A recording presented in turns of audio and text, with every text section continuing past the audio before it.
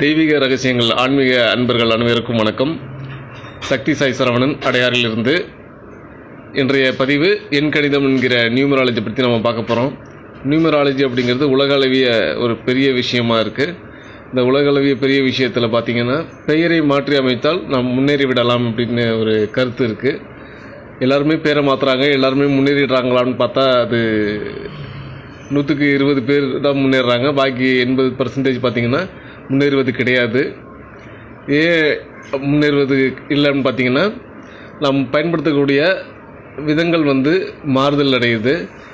தேதி, மாதம், வருடம் இதெல்லாம் கூட்டி ஒரு இலக்கை கொண்டு வராங்க. அந்த இலக்கை வைத்து அவர்கள் தனக்கு தகுந்த விதி எண், பிறவி எண்ணை வச்சு தன்னுடைய பேரை 5, 1, 9, 6 அப்படிங்கிற இலக்கை கொண்டு வர்றதுக்காக தன்னோட பேரை மாற்றிக்கிறாங்க. அப்படி மாற்றும் போது பார்த்திங்கன்னா அது சரியான முறையில் எல்லாருக்குமே சக்ஸஸ் கொடுக்கறது கிடையாது. அது ஏன் கொடுக்கறது இல்லை அப்படிங்கிறத பற்றி தான் நீங்கள் பார்க்க போகிறோம். எப்பயுமே நியூமராலஜியை பொறுத்தளவுக்கு தேதி, மாதம், வருடத்தை மட்டுமே எடுத்துக்கிறோம். ஜாதகத்தை நம்ம விட்டுடுறோம். ஜாதகத்தில் நட்சத்திர நாம எழுத்துக்களை மட்டுமே அனைவரும் பார்க்குறாங்க. அந்த நட்சத்திர நாம எழுத்துக்கள் சந்திரன் நிற்கக்கூடிய நட்சத்திரத்தை வச்சு தான் எல்லாருமே அந்த நாம எழுத்துக்களை எடுத்து நம்ம பேரை வைக்கிறோம். சந்திரன் லக்னத்துக்கு எத்தனாவது பாவத்தில் இருக்காருங்கிறது யாருமே பார்க்கறது கிடையாது. பேர் வைக்கணும்னு கேட்டால் உடனே ஜாதகத்தில் சந்திரன் நிற்கக்கூடிய நட்சத்திரத்தை வச்சு நாம எழுத்துக்களை நம்ம சொல்லிடுறோம். இந்த சா வைங்க, கா வைங்க, லோ வைங்க, இன்னு வைங்க, இப்பு வைங்க, இம்மு அப்படிங்கிற மாதிரி மா அப்படிங்கிற எழுத்தை கொடுத்துட்றாங்க. பட் இது எல்லாமே லக்னத்துக்கு சந்திரன் எத்தனாவது இடத்துல இருக்கிறாரு, லக்னத்துக்கு 6ல் போயிருக்காருன்னா அந்த பேர் வைக்கும் போது வேலை செய்யாது. அவர் ரொம்ப கஷ்டப்படுவார். 8ல் வச்சாலும் சரி, இல்லை 12ல் வச்சாலும் சரி. அதே மாதிரி நிறைய ஒரு விஷயங்கள்லாம் இருக்குது. ஜாதகத்தை பார்த்து எப்படி நம்ம பேர் வைக்கிறது அப்படிங்கிறத போய் பார்க்க போகிறோம். இப்போ ஜாதகத்தில் லக்னம் அப்படிங்கிறது ஒன்று இருக்குது. எல்லாருமே ராசி தான் முதன்மை பண்ணுறாங்க. ராசி பலன்கள் பற்றி ராசியை வச்சு தான் சொல்லுவாங்க. மாத பலன்கள், வார பலன்கள்னு போய்கிட்டு இருக்கு. ஆனால் நம்ம பேர் வைக்கும் போது நம்ம முக்கியமாக பார்க்க வேண்டியது லக்னத்தை தான் பார்க்கணும். லக்னத்துக்கு ராசி எத்தனாம் இடத்துல இருக்குது, அப்படி பேர் வச்சா அவர் சக்ஸஸ் ஆவாரா? லக்னத்துக்கு நீங்கள் முதல் லக்னம், அதாவது 1, 5, 9 அப்படிங்கிற வரிசையில் நீங்கள் பேர் வச்சிங்க அப்படின்னா 1ஆம் பாவத்தில் உங்களுடைய நாம எழுத்துக்கள் வந்தாலும் சரி, 5ஆம் பாவத்தில் உங்கள் நாம எழுத்துக்கள் வந்தாலும் சரி, இல்லை 9ஆம் பாவத்தில் உங்கள் நாம எழுத்துக்கள் வந்தாலும் சரி, இந்த 1, 5, 9 அப்படிங்கிற கணக்குப்படி நீங்கள் உங்களுடைய பேரை நீங்கள் வச்சிங்க அப்படின்னா உங்களுடைய வாழ்க்கை ரொம்பவும் பெரிய நிலையில் போகும். நீங்கள் நினைத்த காரியங்கள் எல்லாமே சக்ஸஸ் கிடைக்கும். உங்களுக்கு கிடைக்க வேண்டிய எல்லாமே இந்த பிறவியில் கிடைக்கக்கூடிய ஒரு நல்ல வாய்ப்பை ஏற்படுத்தி கொடுக்கும். அதே மாதிரி எனக்கு பண தேவைகள் அதிகமாக இருக்குதுன்னு நினைக்கிறவங்க 2ஆம் பாவத்தை வச்சுக்கலாம். 2 வீடு, வாகனம், செல்வ செழிப்போட வாழணும்னு நினைக்கிறோம். 4ஆம் பாவத்தில் உள்ள பேரை வச்சுக்கலாம். 10ஆம் பாவம்ங்கிறது வேலை, தர்ம கர்மகாரியம்னு சொல்லுவோம். அந்த 10ஆம் பாவத்துக்குள்ள பேரை வச்சிங்கன்னா உங்களுக்கு நல்ல சக்ஸஸான வேலை, தொழில் எல்லாம் அமையும் நல்லபடியாக.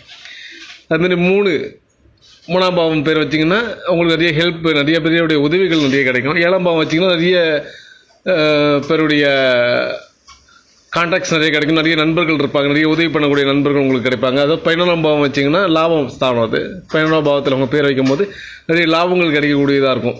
அதுமாரி ஒவ்வொரு பாவத்துக்கும் ஒவ்வொரு தன்மைகள், குணங்கள், பலன்கள் இருக்குது. நீங்கள் எந்த பாவத்தில் உங்கள் பேரை வச்சுருக்கீங்கன்னு பாருங்கள். அந்த பாவத்தில் வைக்கக்கூடிய எழுத்துக்கள் எல்லாம் சரியாக இருக்குதா, நம்ம சரியாக தான் நம்ம பேரை வச்சுருக்கோமா, அதை வச்சது சரிதானா அப்படிங்கிறத நீங்கள் சரி பண்ணிக்கோங்க. இப்போ நீங்கள் நட்சத்திரப்படி, ராசிப்படி நீங்கள் பேர் வைக்கிறீங்க அப்படின்னா லக்னத்துக்கு ராசி எத்தனாவது இடம் இருக்குன்னு முதல்ல பார்க்கணும். லக்னத்துக்கு ராசி 8ல் போயிட்டார் அப்படின்னா ராசி 8ல் இருக்கும்போது உங்களுக்கு எல்லாமே எதுவுமே சரியாக நடக்காது. 8ஆம் பாவம் மறைவு ஸ்தானம். மறைவுங்கிறது எதுவுமே சீக்கிரம் உங்களுக்கு கொடுக்காது, எதுவுமே உங்களுக்கு கிடைக்காது. அப்படிங்கிற பட்சத்தில் நீங்கள் பேர் வச்சாலும் அது உங்களுக்கு சரியான முறையில் இருக்காது.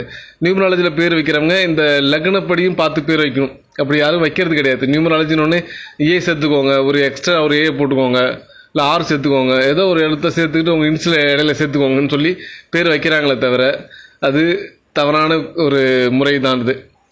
அது அவங்களுக்கு தெரிஞ்சது அவ்வளோதான் நினைக்கிறேன். அதனால் நீங்கள் லக்ன பாவத்தை பார்த்து ஜாதகத்தில் உங்கள் லக்ன பாவம் எந்த நிலையில் இருக்கோ, லக்னத்துக்கு ராசிக்கும் மியூச்சுவல் அண்டர்ஸ்டாண்டிங் இருக்கிற மாதிரியான நீங்கள் பேரை நாம எழுத்துக்களை வச்சிங்கன்னா வாழ்க்கையில் எல்லா செல்வ செழிப்பும் உயர்வும் மேன்மையும் அடைவீங்க.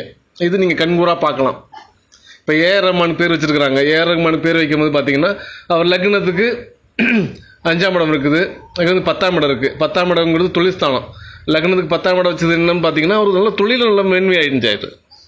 மியூசிக் டைரக்டராக இருக்கார், தொழிலில் கோடி கோடியாக சம்பாதிக்கிறாரு, நல்ல உயர் புகழ் அடைகிறாரு, எல்லாமே நல்லது நடக்குது. ஏன்னா அவர் லக்னத்துக்கு 10ல் பேர் வச்சிருக்கிறாரு. அப்படிங்கிற சூட்சமும் நிறைய இருக்குது. இதுமாரி ஃபேமஸானவர்களுடைய பேரை எடுத்து பார்க்கும்போது ரொம்பவும் அற்புதமாக அவங்க பேர் லக்னத்துக்கு நல்ல ஸ்தானங்களில் போய் அமைஞ்சிருக்குது. இதை நீங்கள் எல்லாரும் கடைபிடிக்கணும். ஏதாவது உங்களுக்கு சந்தேகம் இருப்பின் எங்களுக்கு தொடர்பு கொள்ளவும், நீங்கள் எங்களுடைய சேனலை சப்ஸ்கிரைப் செய்து ஷேர் செய்யவும். நன்றி, வணக்கம்.